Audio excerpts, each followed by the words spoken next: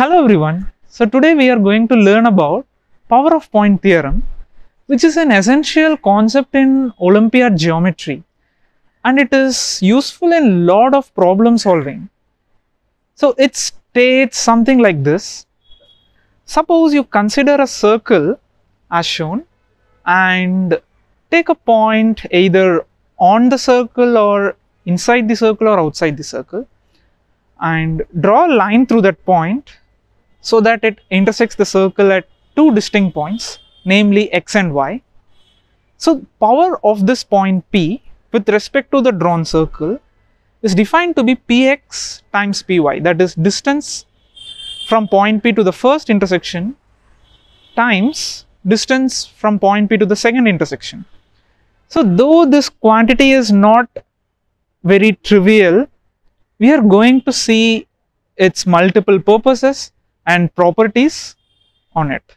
And let's solve one beautiful problem at the end by applying this theorem.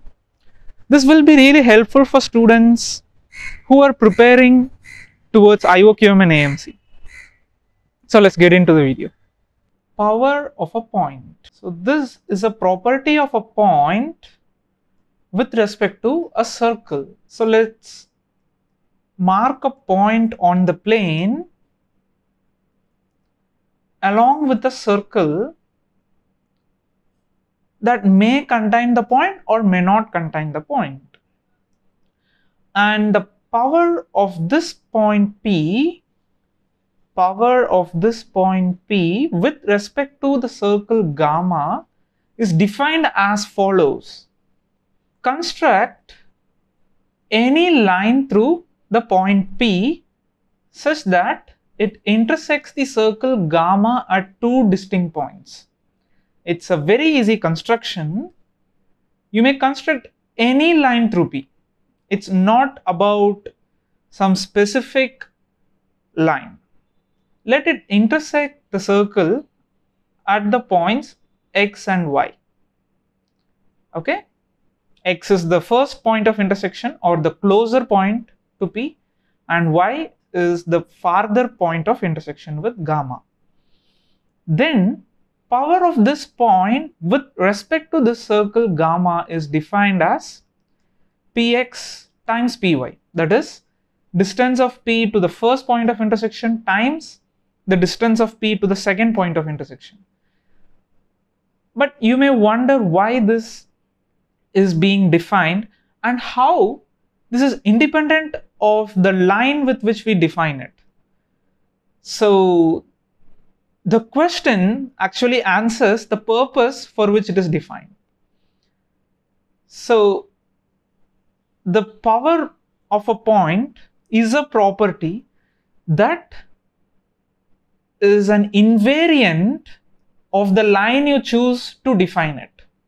It will not change if you alter the line. So for suppose, if you consider a line L2 like this to intersect the circle gamma at the points A and B, then the power would be Pa into Pb, but the value won't change. It will remain constant. So this property is described by the quantity power, and let's prove why this is equal. Suppose you consider the chords Ax and By of the circle. Then since opposite angles of a cyclic quadrilateral are supplementary. What is the meaning of supplementary? It means that they add up to 180 degrees, right? So if angle Byx is theta, then angle Bax would be 180 minus theta. Bax would be 180 minus theta, but in turn that implies that angle Pax is theta. So see how beautiful this is. Angle formed at one end of the cyclic quadrilateral equals the angle in the exterior of the other opposite end of the quadrilateral. Alright, by a similar logic we may prove angle ABY equals angle PXA. So let me write that clearly. Angle ABY is equal to angle PXA, and angle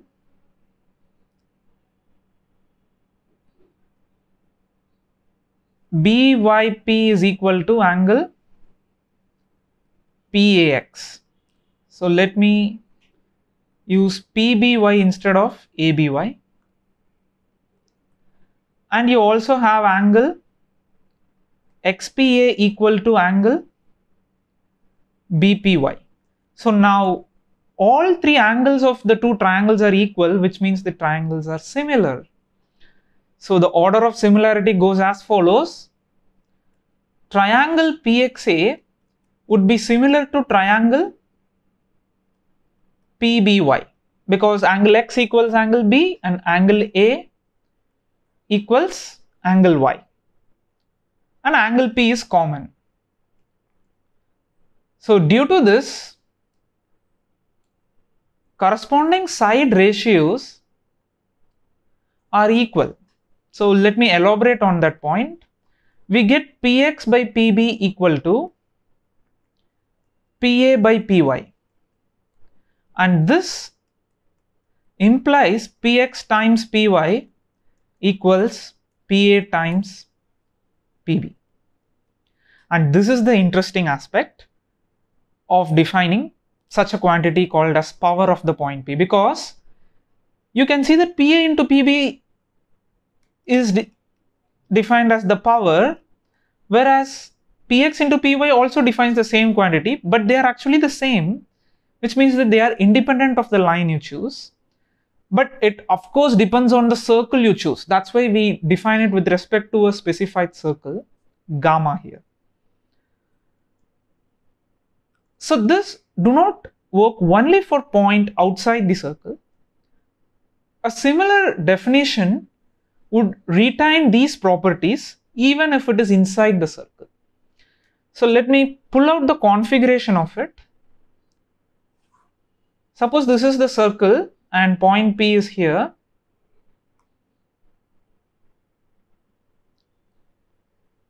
Then consider two different lines through the point P,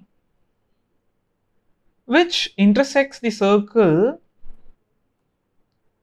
at x and y, and the other line intersects the circle at A and B. So now the definition is still consistent. It would be Pa times Pb, or you can also define it as Px times Py, which is equal to power of the point P with respect to the circle gamma. So the proof still remains the same. You just need to prove that triangle PXA is similar to triangle PBY by properties of angles inside a circle, that is a chord subtends, equal angle at the circumference.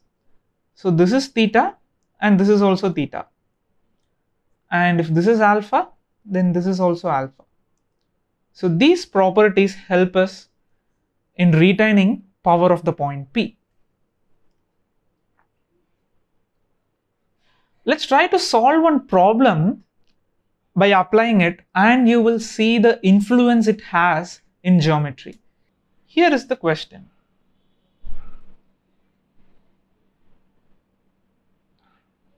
Consider a triangle ABC which is not right angled with orthocenter H.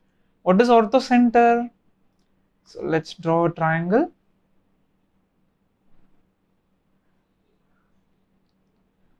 For now, let's consider acute angle triangle, but this proof can easily extend it to obtuse angle triangle. Orthocenter is the point of concurrency of altitudes.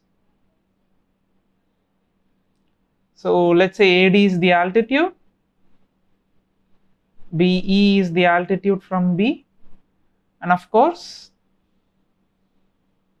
the altitude from C will also pass through the point of intersection, and one can actually prove that they are concurrent which we are not going to deal with, but they concur at the point called as orthocenter of the triangle. And for obtuse angled triangle, this point would be outside the triangle, and that's why we restrain ourselves to acute angled triangle. But the proof won't change for that configuration as well, so it can be extended. And now we are reflecting the point H about side CA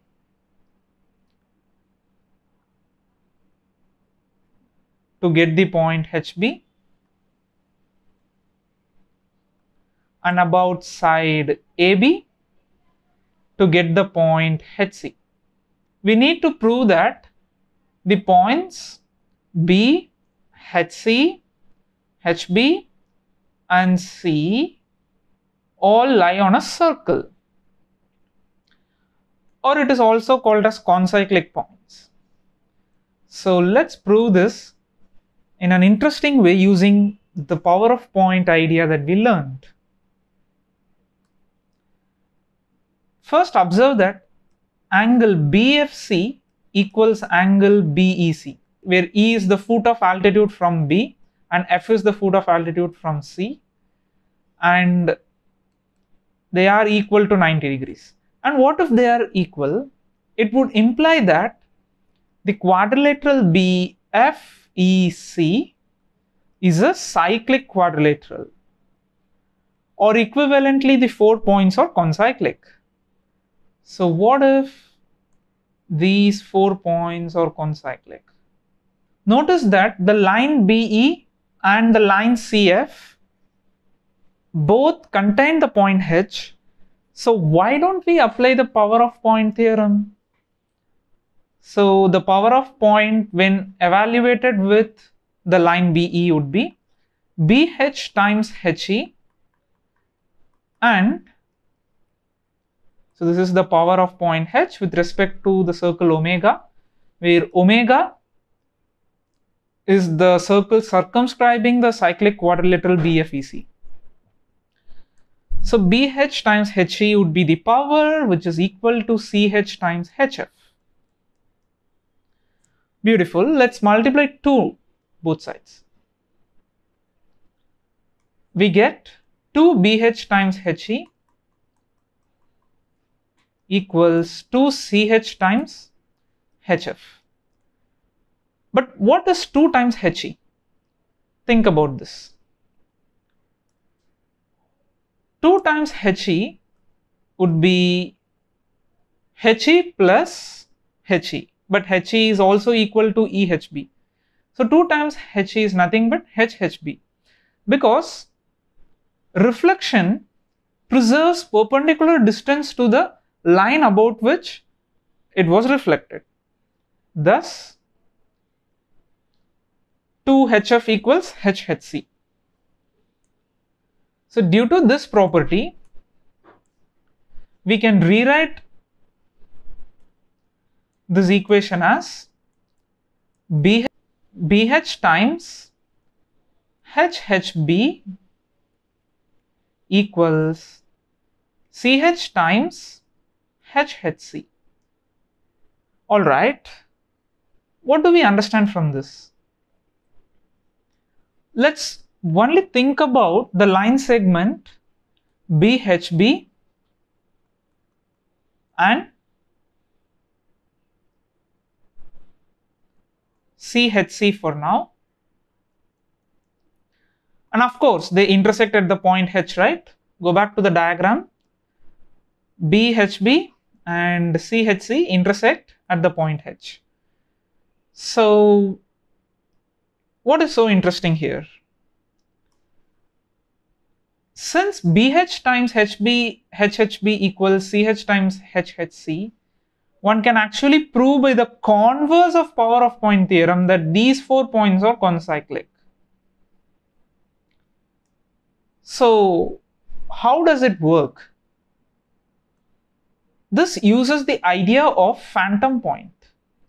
That is, suppose if the circle through the points BC and HC intersect BH, the line BH again at the point T, then by the power of point theorem, one would get that CH times HHC, CH times HHC equals BH times HT.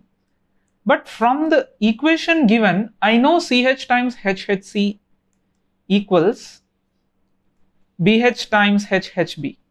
And now by cancelling BH, we get HT equals HHB. But that would directly lead to the conclusion that T equals the point H by the distance equality condition on a line. So now if T is the point HB, it clearly means that the circle through BCHC passes through the point HB, and thereby we can conclude that the points BCHBHC are concyclic. So 3 points define a circle, and that's why we took the circle passing through HC, B and C and prove that HB belongs to this circle. And we have completed this question by using the power of point. So it helps in various ways, and this is just one of a rudimentary collection of its application. So it's a very important theorem and it has varied and wide usage in geometry. So there are more applications of this, and I hope you can try out more problems from contests like IOQM, RMO, AMC and so on. So thank you everyone. Meet you all in the next concept video.